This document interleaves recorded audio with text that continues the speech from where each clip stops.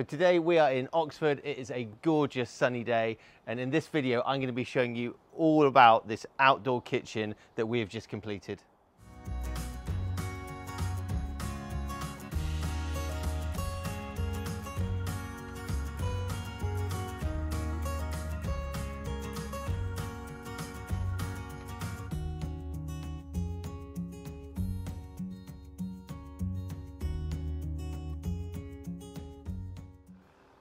So when we first arrived at this job to have a look, none of this was here at all. In fact, none of this fencing was here. Well, there was fencing, but it was just old style fencing. They had a hedge along there. None of this batten, this slatted look.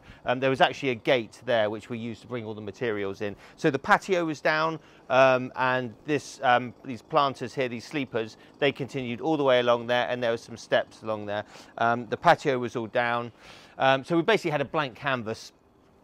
So what we did is we built this using concrete blocks. It's an L-shaped construction. The client, Tom, he wanted it to finish in line with the end of the fence there, which is what we did. This gate over here has now been blocked up because they don't use it anymore, and they fenced over it with this hit and miss battens. So we took away the steps, and we brought the kitchen right to the very end here to make the most of the space that they've got here. So like I said before, we built this using concrete blocks, which is pretty much what we use for most of our kitchens. And then we've used a monocouche render on here. So I think this is the chalk color, which is like the whitest color render that they do. So with monocouche render, the color is in the render. It's a silicone render. The render comes with color in it. You never have to paint it or anything like that. Once it's on, that is it. You don't have to paint it. So the worktops on these, we have used porcelain slabs. So when you're designing and building an outdoor kitchen, one of the biggest costs of a kitchen are the worktops. So normally we would have granite, or we have Decton or something, and it costs thousands and thousands of pounds. So a really good alternative, which will save you a bunch of money, is to use porcelain tiles. So these are the sort of tiles that you would use on your patio floor. They generally, well, they come in lots of different sizes, but the most common size is a 600 by 900, which is 2 foot by 3 foot. They're 20 mil thick, and they're just really, really good for outside. So the only downside to using these is that you have joins in between each one. But you can see, you know, the way this has been laid, it's all butted up very tightly together. You can't really notice it, but you've got a really hard wearing surface to cook on. You can put all your hot things on there as well. It's worth noting also that when designing this kitchen, and if you're thinking of designing one yourself, the measurement of this L section here, I actually did it so that with these slabs in mind, we didn't have to cut any of them. We could have full slab, full slab, full slab, and then the only cut was on the end there. And you'll notice that we've got an island, an overhang here. So when building this section here, we built that, I think it was 600-700 mil, so that you could have an overhang on there and create that bar area without having to cut any of these. So all of the edges are all the machined edges that the tiles came with.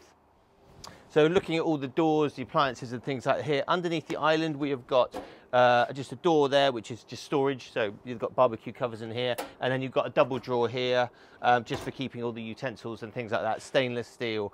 Coming along to here, in the corner section here, what we've cut out, you've got the green egg. The customer had this already. So this is a Kamado oven, a brilliant piece of kit, same as the Monoliths. It will slow cook, it will sear, you can cook pizzas on it, lots and lots of different ways of cooking. Underneath, you've got a log store.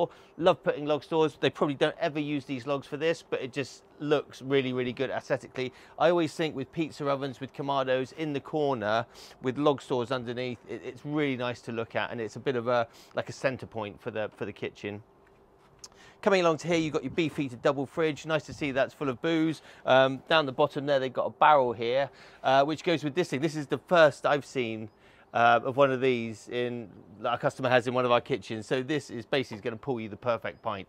So inside, you put this barrel in there, it keeps it really cold. You can choose the temperature of your beer from 0 to 12 degrees. Put it under there, pint glass, the perfect pint every time. Coming along to here, this is the Beefeater 1600S S series. So I have actually done a review of this in our showroom. So if you are interested in this barbecue, check that review out. I'll leave a link up there. This is a fantastic barbecue. It's 4-burner. There is a 5-burner version available as well. It's stainless steel down here. These are cast iron grids. You've got a flat plate and you've got a grill. You've got the vaporizers underneath there, a warming shelf at the back there. It's just a really sleek and contemporary looking barbecue. I'm a big fan of those. I really like them. So I think it's incredible, the transformation from when we first started with this blank canvas, and now that the clients have now, they've got their outdoor sofas here, they've got the fire pit, they've got this outdoor rug, they've got a parasol here, they've put lighting all the way around, and actually what I didn't mention earlier is on the underside of the worktops, they've got LED lights along here, so at night time, the whole thing lights up and it just looks incredible. So if you want to follow me over here as well, I'll show you the rest of the garden because it looks so good. I'm not sure if I've got a picture of what this looked like before, but like I said, the customer, he had his own landscapers. In fact, I'll tag the landscapers in the description below. They've done an amazing job. So they've got all these sleepers in along here. They've dug out all the stuff along the back, put this white pebbling. You've got all these bay trees along here. That looks beautiful. Brand new lawn along there. They got, it looks like, I don't know if that's buxus, those little balls there. Some bigger bay trees down there. The whole thing just looks so modern and contemporary and inviting. And they put all this hit and miss battening on, and then they've painted it this like urban sort of brownie color, I guess. And it works really well with the space that it's in. It looks absolutely incredible.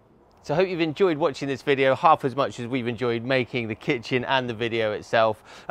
If you want to see more videos like this, make sure you subscribe to the channel and hit the like button as well if you've enjoyed this video. It really helps us, it helps the channel. If you want to see more of the stuff that we're currently up to, head over to Facebook and Instagram. We've got accounts over there. We try and post on there a couple of times a week showing you what we're currently up to, at the time that we're doing it. So thanks very much for watching this video, and we'll see you on the next one.